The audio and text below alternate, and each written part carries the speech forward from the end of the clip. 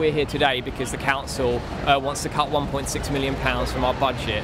The council already cut £2.3 million in 2012, so this will leave us in real terms over 60% worse off. The first lot of cuts, people have had to work harder and deliver more, and everything was really cut to the bone in terms of all kinds of support work. This time there's no fat to trim, so what's being cut is the services. 2 youth centres closing, Connections career support being cut by 70%, the budget cuts, and the universal youth service.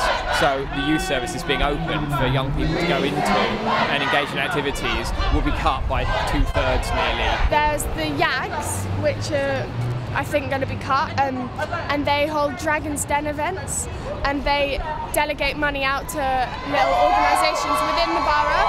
So they have a budget of 25 grand and then give 1 or 2 grand to different people, empowering young people. The Camden project, which again is being cut, gives people who are on free school meals the opportunity to go to the gym or to have tutoring or to go to the cinema, even just giving them the opportunities they wouldn't normally have. No ifs, no buts, no youth service cuts. No ifs, no buts, no youth service cuts. No ifs, no buts, no youth service cuts. No ifs, no buts, no youth service cuts. They involve us in trips, they let us they give us opportunities that we're not going to find elsewhere.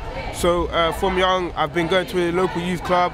Through that I meet a lot of good connections, and it brings the community together as a whole. I just think that the next generation should get exactly what I've got, and they should be given the same opportunities. There's a lot of antisocial behaviour that goes on in Camden, and the youth services helps to cut that down. Of course, it's not going to completely be eradicated because that's something for the future, but I think that it's helped cut it down a lot. The government hands over tens of millions of pounds to the private prison system, who profit and abuse young people, as we've seen in Group 4 in Medway, where staff were beating children that they were being paid £160,000 a year to look after. If they can pay Group 4 £160,000 to beat young people, why can't they fund this service? It costs 160 grand to keep a youth offender in custody for a year. If these cuts are made, 10 more young people in custody for a year, that's equal to the budget that's going. There's other funding that we can do to raise the money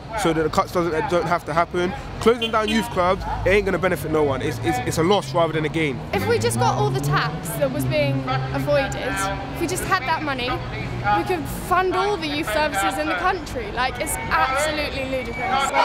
No youth service cuts. No ifs, no buts.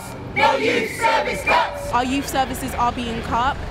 They're not telling the young people. I found out from my own sources, and that's really sad. Other boroughs are still being cut. As a member of Youth Parliament, all of London is suffering these other cuts as well. I feel like the government don't understand. They tell us to get off the streets, they tell us to get an education, they tell us to do so many things, but they never want to fund what actually what puts it into perspective. Things like youth services, youth councils, youth work, all get young people off the streets. It gets people active, it gets young people coming together, acting like decent citizens, which they want us to be. But then when it comes down to it, they want to cut our youth services, they want to take everything that we work for away, and they're still going to call us destructive young people, like we don't care about politics. This is young people politics. We can't vote, but we can fight for what we believe in, and I feel like that needs to be done. We're bombing Syria. Like, every bomb costs about £1 million, and I think it's insane that we're spending that amount of money on killing innocent civilians when we could be saving so many young people in Camden. No ifs, no buts, no youth service cuts. No ifs, no buts, no youth service cuts. No ifs, no buts, no youth service cuts. No ifs, no buts, no youth service cuts. We want the council to go back and rethink these cuts proposals. Labour talk a lot about being opposed to cuts. You know, rather than implement them, we want them to join us in campaigning against the cuts on a national level. Tonight is obviously an important step in developing a real campaign of opposition to these swingeing cuts to your youth service.